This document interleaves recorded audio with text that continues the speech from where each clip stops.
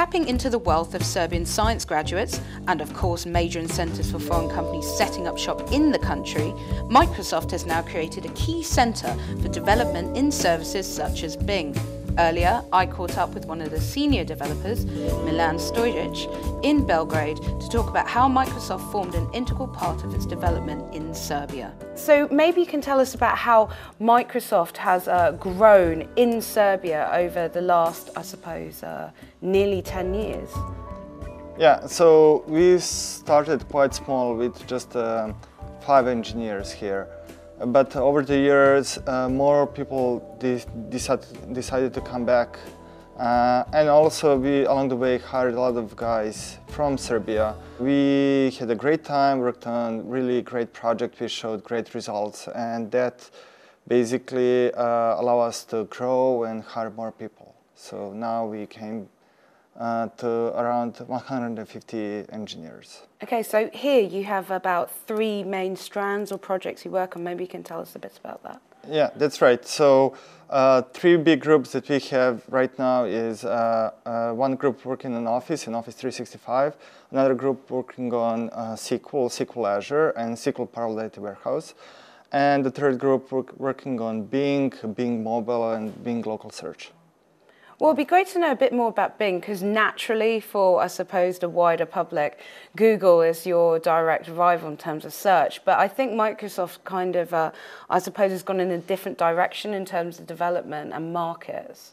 Yeah, that's right. So we are trying to do things slightly different than Google. Obviously, I cannot share all of the kind of strategic insight here, but essentially, we are trying to focus on the local search and also trying to make not just the search engine out of the Google, but more like a decision engine. So we have a really good optical character recognition engine as part of Bing, and also really good translation application that is working for many languages real time. Great. And when it comes to, when we're talking about Google, they're not here. You guys are, I suppose, the #1 tech company in Serbia at the moment. But how would you feel about rivals moving over here like Google and Apple? Yeah, well, short term, that will be a downside for us, because obviously that will be like the direct competitors to all the local engineers that are now choosing to work for Microsoft. But I think long term that will be actually great, because more and more people would see the benefits of going to computer science and doing the software development. So in the long run, I would really like to see more and more companies opening development centers around here.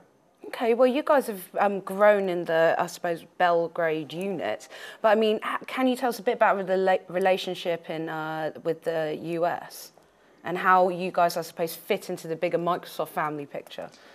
Yeah, so what's unique about development center in Serbia is that we are not the acquisition of some product that is just attached to Microsoft. We can grow naturally and organically within the parent organization and parent products. So we are right now pretty much in very tight relationship with all of the core products that we are working on. So that means like everyday communication with all of the teams that we're working on. Okay, and I suppose rounding off, because Serbia has a lot of, very high-grade maths and science and tech graduates. So what would you say are the main reasons that is keeping you here and wanting you to stay here and fostering like a good working life? What are the key reasons for yourself?